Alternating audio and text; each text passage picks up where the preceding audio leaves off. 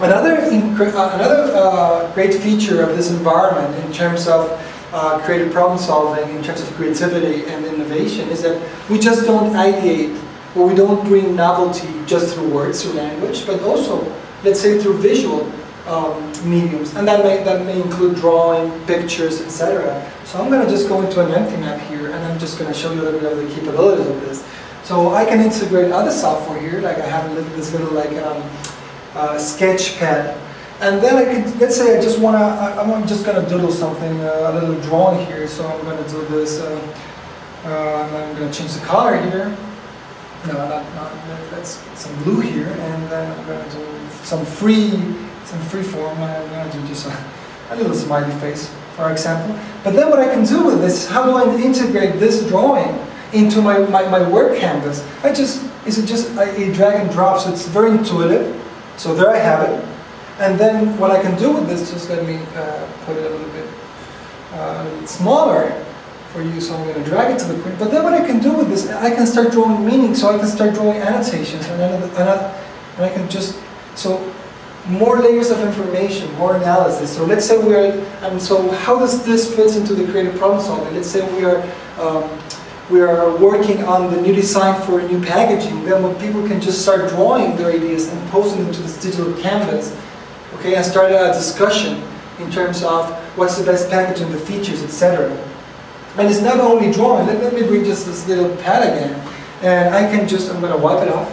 And then we also have the capability of working with pictures and integrating pictures into the map. So let me just bring one picture here, which let's bring this picture for the sake of example. So I'm just going to double click. So then I have it here. But more than that, I can, let's say I'm interested in like people noticing on this. So I can draw an arrow here pointing to a specific area of interest of this picture, and then again just drag it and let's drop it here.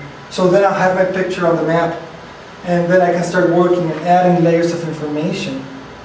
So then imagine this in terms of ethnographic work, in terms of when we're doing stages of gathering data. We're not just limited to interviews and words, but now we can go outside, it's pictures, it's videos, and then bring everything to the map.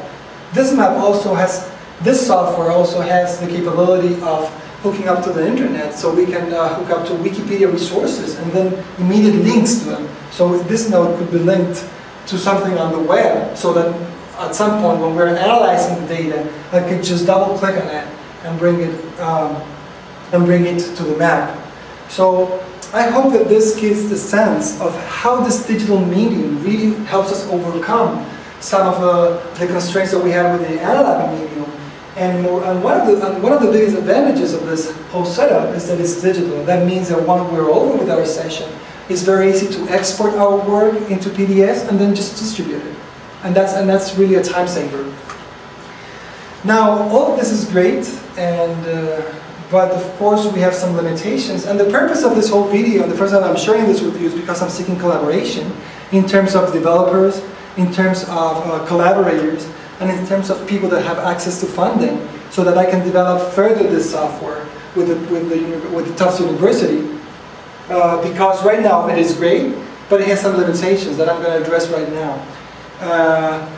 The first limitation is that when we're thinking about creative problem solving, this is meant to be a group technique.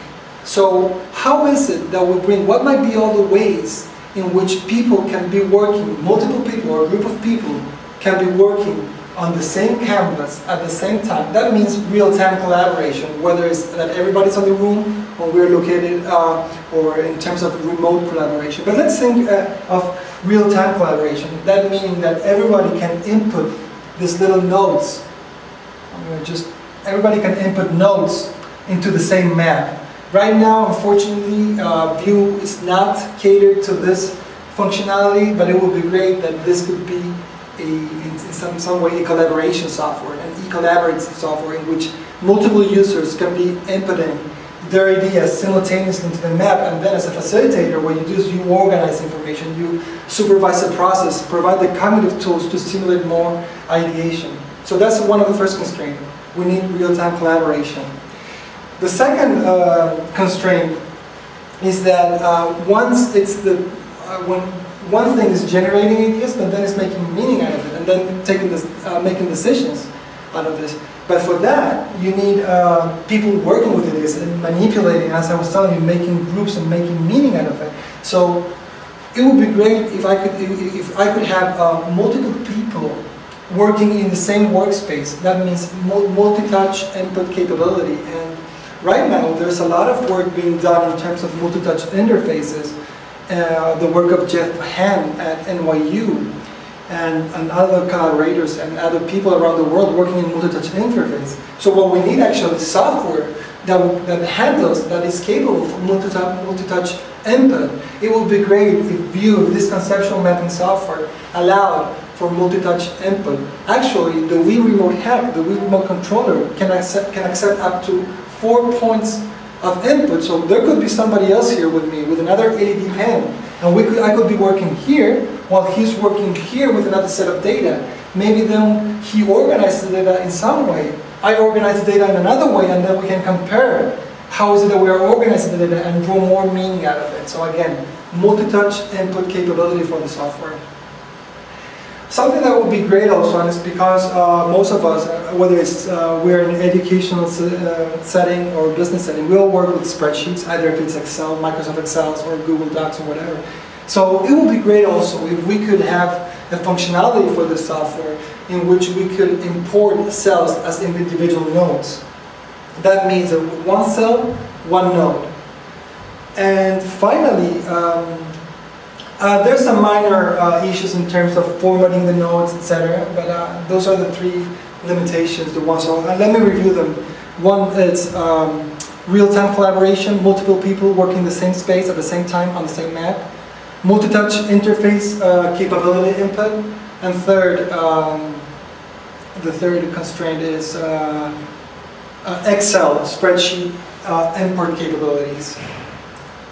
And this is, I hope that this gave you a rough idea of how is that incorporating the interactive workspace and this software can really take creative problem solving or any framework, conceptual framework that we use to innovate to the next level.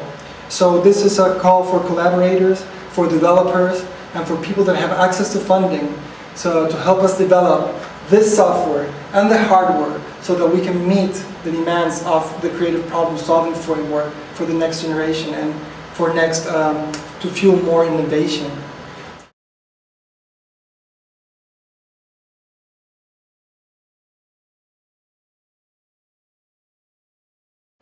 Well, thank you for your attention. I hope you enjoyed this little demo and really see the value in enhancing a process such as the creative problem solving process with this new digital technology in order to make innovation to a more efficient process, whether it's education, it's business for profit, it's non-profit. And also I would like to share a little bit of my vision in terms of where I see this going in the next years. And it's not just only the interactive workspaces and the conceptual mapping and the e-collaboration, but it's also taking it to a next level, like with gadgets such as the iPhone, and in terms of the rich user interface and visual capabilities. Why not have a Vue version that will run on the iPhone and it's capable of communicating with a conceptual map such as this one? And more than that would be to take this environment into virtual worlds. The future of the internet right now is the 3D internet. It's on Second Life. Paved the road for this, and I'm developing a project, and I'm going to give you a brief visual of it. At the International Center for Studies and Creativity of Second Life. That's where you can see our Second Life facilities. And wouldn't it be great if we could have the same sort of environment, the same Vue environment, so that we could collaborate within Second Life. We could have this idea management system so that we could recruit talent all over the world. Let's say I have an expert in Japan, another in UK, another one in South America, and we could all meet at Second Life and then discuss potential innovation and use the Vue kind of interface within Second Life, embedded in Second Life, to drive our innovation processes. So again, I just want to extend my plea for collaboration. I invite developers and anyone that has access to funding to contact me in order to drive this project even further, okay? Thank you very much and enjoy.